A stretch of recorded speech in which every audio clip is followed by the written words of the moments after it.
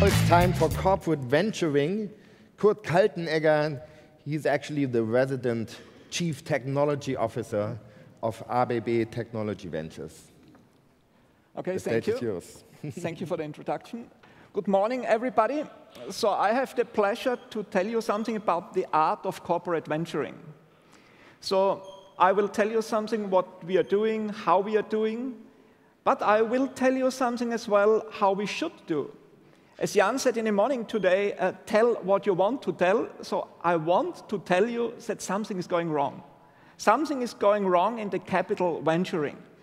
And I will come to that point in the second half of my presentation, and I will call it then the sustainable art of corporate venturing, because we have to do something different. But before we come to that, I will tell you something about ABB Technology Venture.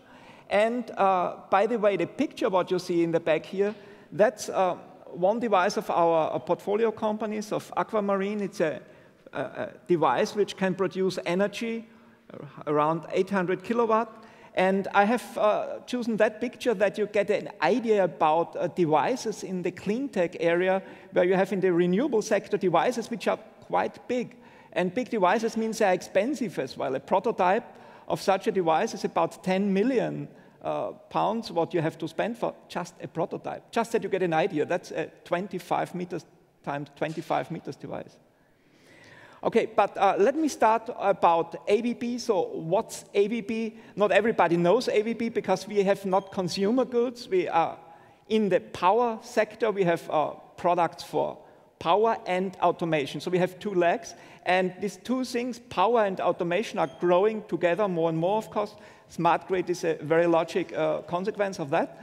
And what we have is products from the generation, and therefore, of course, we are interested in renewables, from the generation to the end user. And end user means for us even home automation or industrial automation, automation products for complete industry sectors even. We have robots. Maybe you have seen these orange-colored robots from ABB as well. And so it's automation and power what we have, that you get an idea about the size of our company. We are making about $40 billion revenues per year. We have around 130,000 employees globally, so we are in more than 150 countries worldwide. So we are a real global company. And I will not go to much more details here. I will tell you more about what we are doing in ABB Technology Ventures. We are a very young team. Means we are operating since 2.5 years now. In these 2.5 years, we have done now 10 deals. The 11th will come very soon, in 1 week from now, I expect it even. And what we are doing is we invest in early stage companies.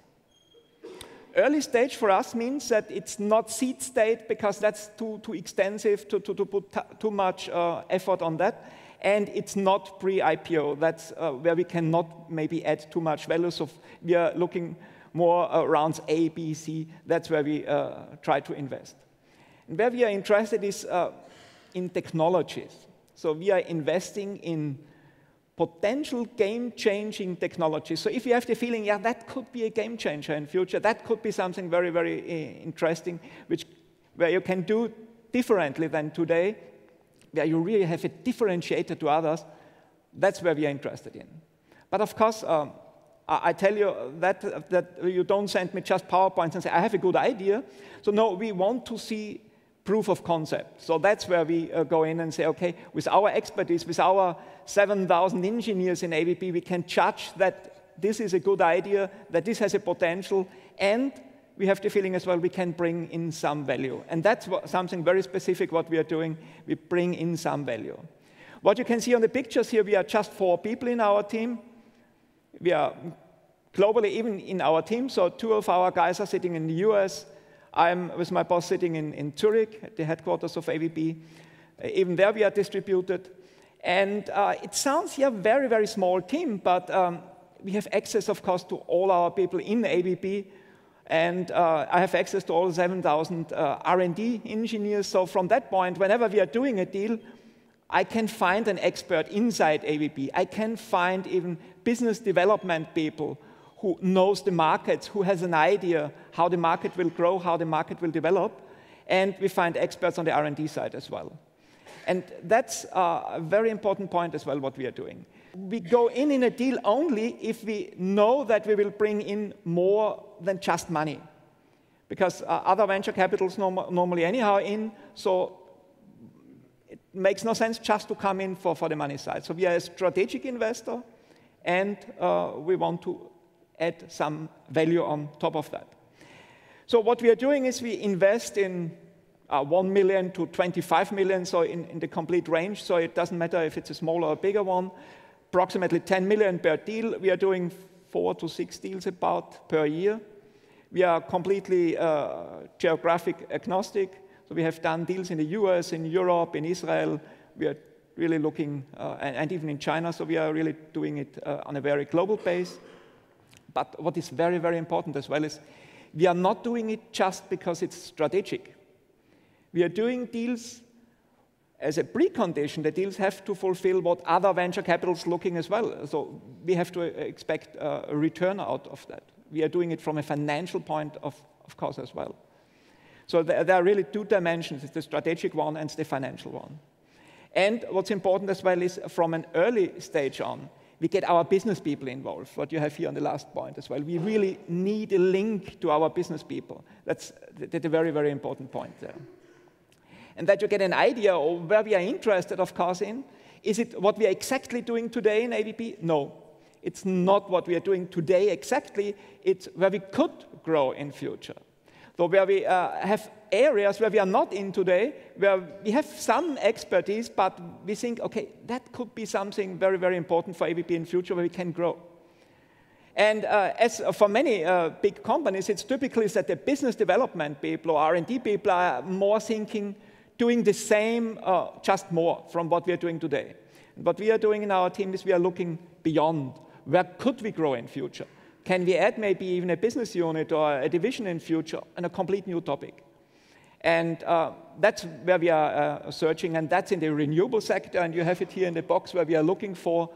Renewables for us means, of course, wave and tidal, means solar, means as well geothermal and such things. And smart grid is a very big topic for us as well. That starts even with making the grid more intelligent, but as well it's for energy storage, it's electric vehicles to the grid, and my colleague today will tell you more about that topic. And we are looking as well waste to energy, water, that are the topics where we are interested in. But now let me come to what I told you before. I'm not happy how the situation is today. If you look what was the role of traditional venture capitals, it was to finance and build companies. That's fine, yes, but what happened in the 1980s and 1990s is even that those was in the dot-com business, in the software business development, and there it happens that from the concept, from an idea to making revenues, to making an exit, it was very, very fast. A small amount to invest and very huge returns. And based on that, the expectations was completely different as well. So failing with 3 companies in your portfolio out of 10 is no issue at all. And even if you just make with 1/3 of your portfolio companies these huge returns, you had made a very, very good business. And out of that, of course, it was that the expectations are rising and rising higher and higher. Yeah, 100 times return is provocative, yes, of course, but that's what is now in the expectations of VCs. And it's not good because those technologies which would be good are starving of that. They don't get the attention because if you say, out of that, maybe it's just 3 times, 4 times revenue, why shall I go in? And that's exactly the problem what we have. So, and what we have seen as well is the pre-money valuation is going up to dimensions where we say no. A very nice technology, we would have high interest to invest in it, but valuation is completely wrong. And can we go always in and say, okay, let us do it down round? No, I think that's not the right way to do it. So we need something to do different. And we need a different approach, and especially in Cleantech. And yesterday, we had an interesting discussion with Bart. He said there is an urban myth. Yes, there is, and I discussed in the evening with him as well. But if you look to some cleantech areas, wave and tidal, or if you look to solar, there's a lot of money needed to bring it to a certain bankability. So it's not that you have to develop a prototype or to get a product on the market, you need bankability. That's even one step more. If you look to Brightsol, that was 150 million approximately what was needed to bring them to that point. And that's exactly the problem. So what can we do? How can we do different? So we need a sustainable cooperation. I think we need a symbiosis model. Corporate ventures and classic ventures have to work differently together. And of course, we have to manage as well the expectations from the LPs. Those are funding the VC firms. And they have to adjust their expectations. And because what is different? Strategics like ABB or others in the value chain, which are very important in the value chain, bring in more than money, as I said before. And that's exactly what we are doing. We try to bring more than just money. And that means we bring in our technical expertise, we bring in knowledge in the product development, which means as well that we, for example, tell the company how to design for manufacturing later.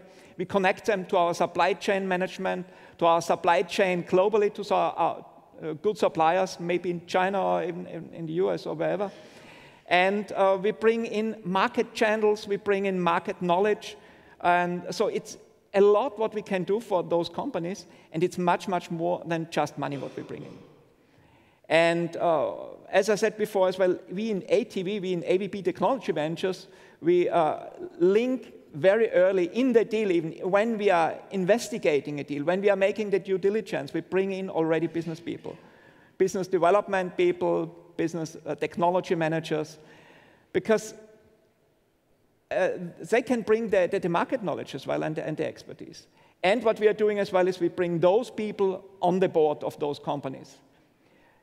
There are exceptions, of course, if there is a conflict in that we make something very, very similar, of course, then we don't do it, but normally we try to bring business people directly onto the board. And that's, I think, something where we are very young, so we have even not done exit, but I still think that's a success factor, what we are doing. We can see that our portfolio companies are doing very well, and one of these success factors is that our business people are in the boards, are giving support to them. And now we have to do differently, as I said. We have to manage the terms differently, because if we bring in some value, a lot of value, and make the companies fast growing and getting fast them to a high value, yeah, and maybe later we want to acquire those companies, yeah, why shall we pay then much, much more for the company just for the value what we have brought in? So we have to manage this point as well, and therefore I think we have to think about, I have not a solution here, but we have to think about that both, and therefore I called it a symbiosis, that both have a win-win situation. The classic venture, they must get their returns, of course, if certain milestones are reached, so they shall get their 3 to 4 times returns. That's absolutely fine, I think. But the corporate venture capitals have not to overpay what they brought in as a value. And this, what I just told you, is, I think, a starting point for discussion. And this is something what I want to trigger in a lot of conferences, that we think about how we could maybe do differently, that we don't only look for those technologies where we think, oh, we will get this 100 times return, a little bit like in this software.com business. How can we do better in Cleantech, that really those technologies which are really good but don't bring these high returns, have a chance as well, that we are faster in what we are doing then. Thank you very much.